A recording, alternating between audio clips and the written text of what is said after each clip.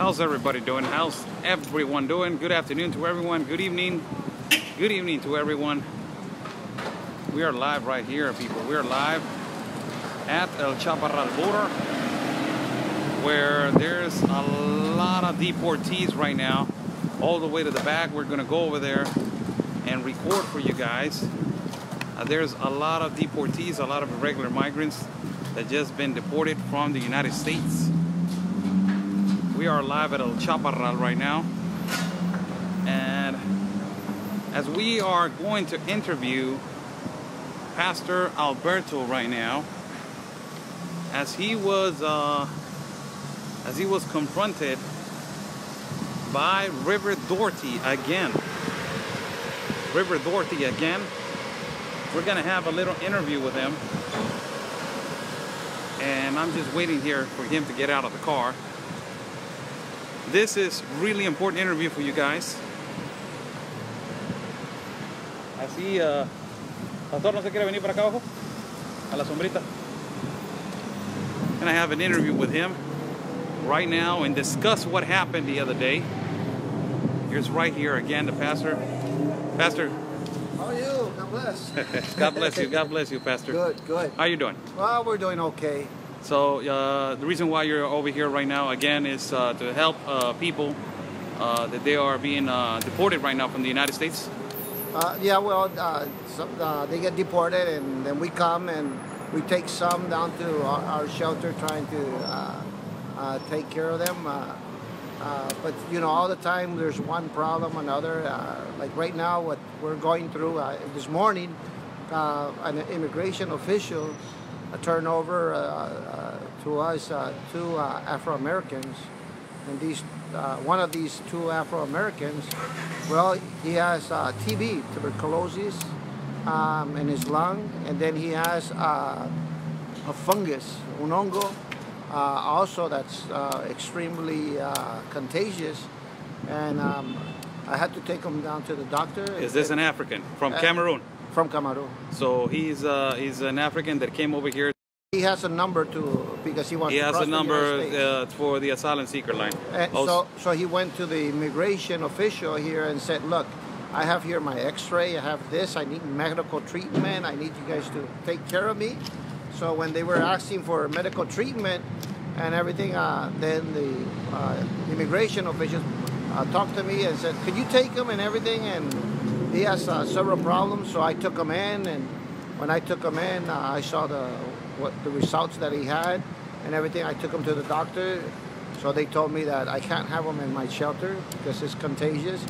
I had to take him, I took him different places, atención a la migrante, attention for the immigrant, then I took him to human rights, then I had to take him to General Hospital. In the General Hospital, they saw his exam and everything, and tomorrow he has to go fasting. He's going to be fasting tomorrow, and he has to like get a saliva spit on fasting and put it in a little can. They're going to do a laboratory test.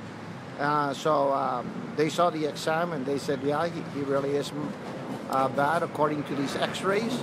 So, so they told us that if he's in our shelter, that's a little bit dangerous, and that they need to examine everyone in our shelter. Now, the question here is, Pastor, how many people have been probably infected? Well, basically, you know, on his way up here, you know, this is a risk. Well, basically, they told me they wanted to examine everyone at our shelter. I told them I received them today, so he hasn't been in contact. So they told me, who has he been in contact with? So I told them, well, all the entire group, over 200. Oh my God! Here, so they're saying, according to what the exam comes out tomorrow, there's a possibility that that the health department is going to come down over here to the Chaparral and put everybody on quarantine. No, examine people. I told them if they have that. The doctor told me that I shouldn't have them in our shelter because it's contagious. I told them, do you have a place for contagious inside the general hospitals for isolation? They told me they do, but only for people that like spit blood and cannot breathe or something. But for cases like that, they don't. So that's the problem that we're going right now. The problem that tomorrow at 8 o'clock in the morning, we have to be at the General Hospital. We'll find out the results. And then I came today here to Grupo Beta and to the immigration officials, and I told them, you guys gave me one of these Afro-Americans, immigrant. We took them in, and with the result with the doctor, this is what's happening. So I need the immigration officials here to have notice and know actually what's going on. So just for everybody to know that is tuning in, Pastor Alberto came over here to Chaparral today. They had an issue with a person from Cameroon. Pastor Alberto took him. They did a medical exam, and he had tuberculosis. He had fungus now on his lungs. He has TB on his lungs, plus he has infection that it's a fungus that they say it's extremely contagious. And he came with the 200 people from Cameroon, so probably the health department is going to come over here and do a medical exam on all the 200 people from Cameroon. We'll find out tomorrow, according to the results, that at 8 o'clock in the morning, but they told us that was a possibility, that if he was in our shelter, that they needed to examine everyone in our shelter, but that way we could not take him in. So basically that's a problem that we're having here at the border. It's a health issue that it's very important to take into account and do follow-up on it. Another thing also, this morning we came, and we have come several times, and I saw this morning River Jordy. River Jordy, he's one of the extremist activists that come, and they have been focusing on unaccompanied minors. They focus on them, and they look for an apartment or places where to keep these underage kids, and without no regulation or anything. So he had taken Carlos away from our shelter. Before you start, I want to interrupt you just a little bit so we can elaborate what happened today with you and River Dorothy. But I want to tell you that a couple days ago I had an incident with him. I approached him, and I was constantly asking him in his face, what happened to Carlos? What happened to Carlos? And for 3 times he answered the same thing. You already know. And I told him, why you trafficked Carlos to the United States? He's in ICE. Who gave you the authority for you, an American citizen, to be over here and to be carrying minors, first of all? Second of all, you're accused of bringing drugs inside the shelter of Agape, and we have evidence from migrants that they're still in the shelter. They can talk and say that you were the one that he was bringing drugs in the shelter. And also, Pastor, I asked him this question, and this is a direct accusation from him to you. I told him, I have the evidence of the pastor, and he told me that pastor is the one that is trafficking people. I told him the pastor is a good man. You are the one that is trafficking. And he glimpsed and a little laughed. What is your opinion on that? And can you elaborate what happened to you with this attack that he came at you with all these other activists that they're just giving problems to the city of Tijuana, and they're taking advantage of the situation of the unaccompanied minors?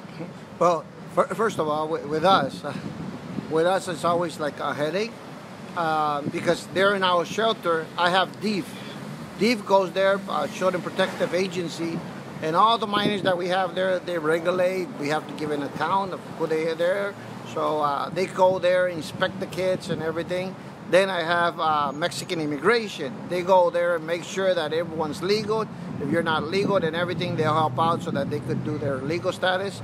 Then I have human rights from the state, human rights from the federal in Mexico, plus human rights also from the UN, United Nations.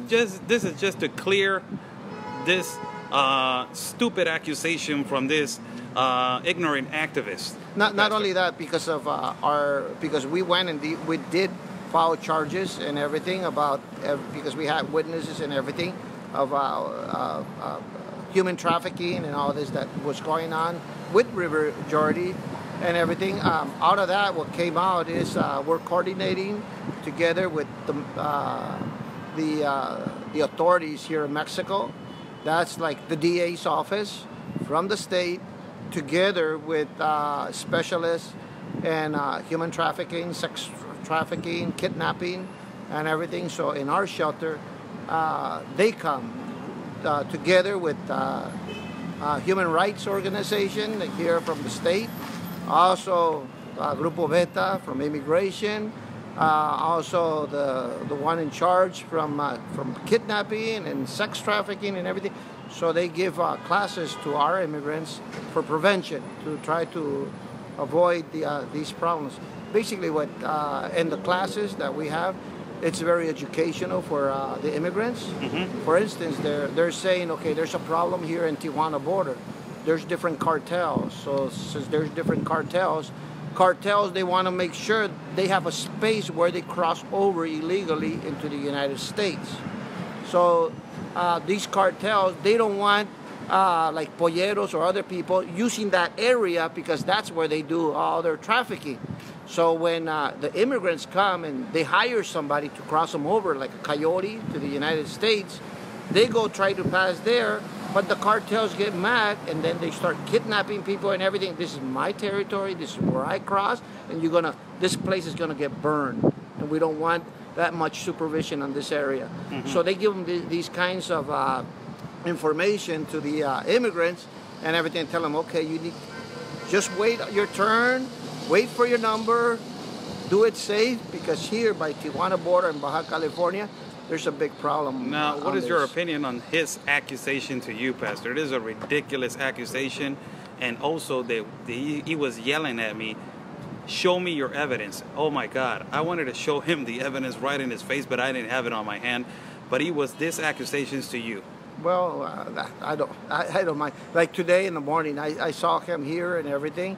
Then all of a sudden, he sent me one of his partners and everything. He was just right in front of my car, just staring at me, just looking at me and everything. I said, can I help you with something? And no, and then they're bringing down like avena. Yeah, oatmeal, the oatmeal guy. The oatmeal and giving to the immigrants and everything. So then I started to talk to some of the immigrants and everything and said, watch out with him. And if you have a minor and everything, you need to watch out with him and everything. Well, he had a fit because I was warning everyone, okay, this is what happened in our shelter. He took a minor without our permission. And then we even have a video, and even the press was involved when they took him and everything. Everything was recorded and everything. And you got to watch out with him. And if you have kids, especially if it's unaccompanied minors, watch out. He may be giving you oatmeal or giving you something, but you need to watch out with your kids. Why was not a warrant for his arrest? Why is not processed? It was not processed. First of all, I had another minor that was accusing him directly, and the minor did not have a mom and dad. Since they don't have a mom and dad and everything, you cannot, in Mexico, if you're a minor, you cannot press charges or file a police report. You need a legal guardian. Oh, man. That's one of the problems.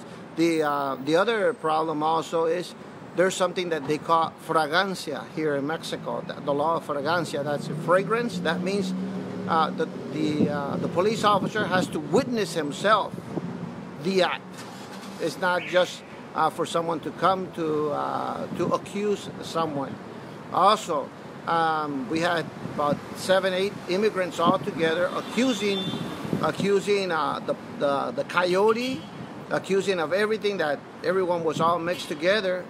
And then when they were accusing, when they went down to the police officer changes the story. Like you say, somebody bribed the police officer. Probably. And then he comes, and when we go down to court, they say, oh, they said they were just causing a disturbance at your place. There's no missing person or nothing like that. And since the police officer said that, now you need to prove that. Now I need to prove. So the Mexican things, how the law is here is way different than in the United States. I will tell you something, Pastor. He's not going to get away again. After what happened yesterday, he knows that he better do things right. Well, this morning I approached them and everything. I was there. I started filming. Then one of the guys started screaming, not allowing me to show River Jordy's face and everything. He was right on my face with another camera, blocking me and everything. I recorded it a little bit and everything. I'll send it to you. So I will really appreciate that video, Pastor. So basically that's what happened. I felt real bad. Then after that, what I did, I went down to the immigration officials here directly, to the boss of immigration here, and I told him, man, you guys need more supervision. This is what happened to us. This is the person. He said, oh, I know who the person is exactly, but I did not know that things like that happen. Well, you guys need to investigate, keep your eyes open and everything, and watch these kids and everything and supervise. So they told me that they were going to keep an eye open and everything. And but basically, they don't investigate things like that here at the border. There's too many things going on. They just water down, and they just don't follow with the investigation. There's an intelligence problem here. That they don't have intelligence of everything that's going on and everything. And then with what happened a couple of days ago, and everything that they were accusing the immigration officials for bribes. The Afro-Americans were giving $1,200 to Grupo Beta and also for here immigration to put them in front of the list so that they could cross over. So they gave that money, but the Africans, they were saying, wait a minute, we have a problem because we're not at the front of the list. We're being treated like everyone else and we're giving money. So basically that was part of their protest and everything. And the thing is that that same day, the chief of immigration here in Baja California, he got fired. He said, I retired. I resigned.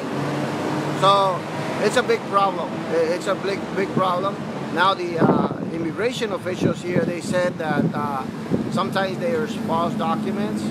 And actually, the chief of the immigration, he showed me a little card. That little card, line. So he said, look, they turned this over. So there's so many things that going on and everything. But the thing is that he did get fired, the chief of immigration here. And now I believe they're putting a brand new one. So it was a reality. It was happening. Well, it looks like it's a reality because I talked to the chief of immigration that's right now in charge. He told me, no, that's not really that's happening. I said, wait a minute, it's like you guys are shooting yourself right in the foot because they protest, and the same day they protest that this is happening, your chief and your boss fire your boss. I mean, from Mexico City, they fire your boss. So you're proving in public opinion, yes, that means it's true. Yes, you're proving that everything that is a reality. Because the press came and interviewed me. I said, what do I think? I said, well, that's what they're saying. They're giving them money. If it's true, I don't know and everything, but everyone's complaining that they have. And then, because he called my attention, he said, Pastor, you're accusing me. No, I'm not accusing you. I'm saying what everyone has told me, that they have come and gave money here. Pastor, let me get this right. So after all the evidence that we have on this guy, man, and on these activists, that they're doing some aiding and abetting immigrants, they are, taking minors without permission. They're American. They don't have a permit to be doing that. They're in another country. What is in their heads that they don't understand that, man? They don't understand that, Pastor. Oscar, you should know better. Here in Mexico, money talks. Yes, that is the number one thing. You got a lot of money and everything. You could just give officials some money, like what happened here with the immigration. They were giving $1,000, $1,200 to put him on the front of the line. Now everything comes out to light. He gets fired and everything. The same way. People commit crimes and everything. If you have money, okay, you're out and everything. It's sad to say it, but that's the Mexican system. Mm-hmm. So these activists, they have a lot of groups that send them a whole bunch of money, so they know they could get away with so many things. That's so sad. Yeah, that's the reality of our country. Pastor, I want to thank you so much. I want that video. If you have it, can you shoot it to me, please? Sure. And also, I want to tell you that whenever you need help with these activists, we will handle it. We already have, we're planning to keep an eye on them and for them to do things right. So thank you so much, Pastor, for waiting for me, and thank you so much for your explanation. Thank you so much. All right, thanks. I want to ask you, those people, they're all the way to the back. Are they recently deported? Which ones? They're all the way to the back, all the way to the entrance of the right here, of the pedestrian entrance. No. No. There. I do not know if you know, but way in the beginning, way back over there. Yeah.